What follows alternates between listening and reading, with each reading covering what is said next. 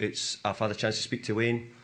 You know, I'm sure it's a question on your lips, and you probably couldn't wait to get it out. No. But the fact of the matter is, no, Wayne's not for sale. He's a Manchester United player.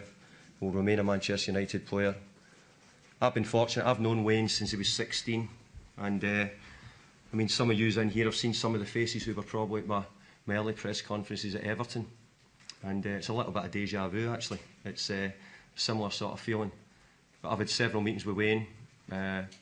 He's training brilliantly well. He's come back in good shape, and I really look forward to working with him. Has he told you he would like to stay at Manchester United? Well, what we are doing at the moment is we're looking to see how we can get Wayne Rooney getting those goals, which is going to challenge the likes of Bobby Charlton and Dennis Law's number. So as far as I'm concerned, the way he's working, I'm more than happy to work with him and make sure we get success. Is he asked to stay at the club then, himself, Rooney? We're working, as I say, and we're trying everything we can to make sure we get Wayne to the level where we think. I mean, not only that, no, this country's got a World Cup hopefully next year to play in.